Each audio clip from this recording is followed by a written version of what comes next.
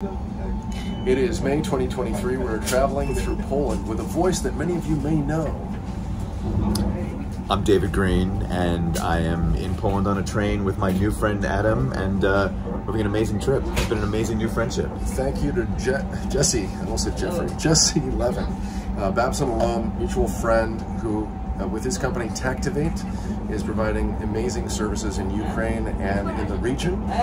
We are on the Polish side of the border still in a train, as you can see. And we thought it'd be an opportune moment to share what you are doing.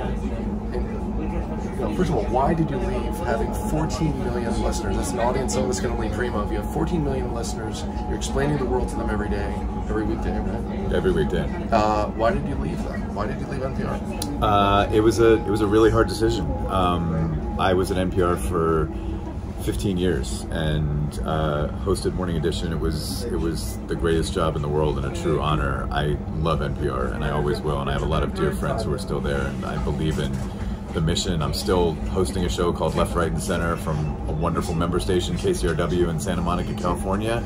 So I'm still in the public radio space and love it, but I just wanted to go on new adventures and use muscles I've never used before and tell stories in different ways and not be, just hosting a show and kind of journeying through the entire world every single morning. Like, I wanted to really find new ways to tell stories, new projects where I really was much closer to feeling the impact and touching and having relationships with lives and communities, and so I was just ready to have a new chapter. I didn't want to look back in 20 or 30 years and feel like I missed an opportunity to try new things, but hardest decision I've ever made in my career, and I love NPR and really always will.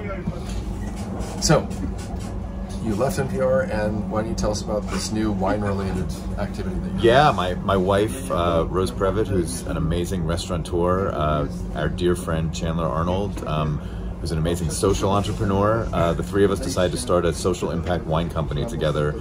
Go There Wines, GoThereWines.com. We have extraordinary winemaking partners. Our goal is really to tell their stories, to send a message to the world that you don't have to be from a place called Bordeaux or Napa to make amazing wine. You don't have to be a white man, a white straight man, to make amazing wine. These are winemakers from lesser known regions of the world, from largely underrepresented communities, and they are making incredibly delicious wines. Two women, a wife-wife team in California who fell in love over wine, two sisters in Georgia. Their whole mantra is men have been making wine for 8,000 years in the former Soviet Republic of Georgia. It's their turn. Nandamiso Bukashe in South Africa, who grew up and said she was a black girl growing up during apartheid in the townships outside Cape Town and always dreamed of being in the wine industry. Now she is, and she wants to make South Africa's wine industry more inclusive. And then you have Abdullah Rishi in Lebanon, who's a Syrian refugee making wine in Bekaa, the Bekaa Valley in Lebanon, sending money back to support his family. But Abdullah really, he just nails the mission so well, because he says, I don't want your charity. Like, I want you to come to me and drink my wine because it is incredibly high quality wine that can compete with any wine out there on the market, and that really embodies the belief of what our company is about. So it's delicious wines, it's incredible stories, and it's social impact and making real impact on communities where wine is made. That was a fantastic summary.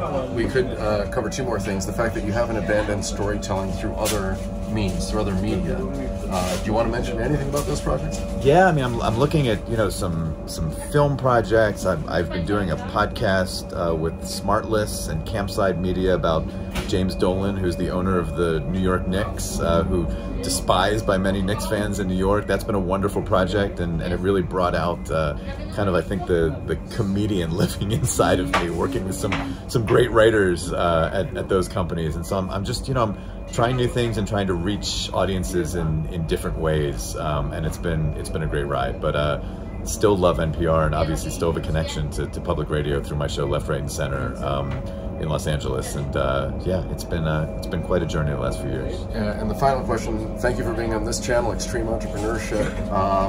I asked you the question before. Do you feel like you're an extreme entrepreneur? Let's get this out of the way. If anybody's doubting that this clip does belong on my channel, you work with extreme entrepreneurs. You just described these people that are refugees. But what I loved was your reflection on, do you feel like an extreme entrepreneur? Do you feel like you lack something essential every day. You still have imposter syndrome. What are the key resources that you might lack? And what about that fundamental question? Are there days that you feel like you're lacking a fundamental thing that you need? Yeah, I mean, I feel very privileged and lucky to have a lot of the connections that I do. And so I think there are a lot of people in the world who are incredible entrepreneurs who have far greater obstacles than I do. And so it's almost like I don't feel like I have the right to put myself in their club. I'm learning how to be an entrepreneur, learning from entrepreneurs, and on this journey after leaving a job that was so secure for so long, you know, out there in the wilderness trying to make it. It's an incredibly hard and challenging thing. You know, it's a lot of hustling, it's a lot of taking risks. But again, I'm doing it from a place of, you know, I feel a sense of privilege, and the people who are doing this work and trying to, you know, bring radical ideas to life, you know, those are the real heroes. All right, well said. So any final words besides support your local NPR affiliate? I mean, watch your YouTube channel first of all, and yeah, 100%. It's been a wonderful friendship, and I hope we get to continue on this journey together. Whatever help you need, happy to help in any way I can. And signing off from a train somewhere in Poland in 2023. Thank you.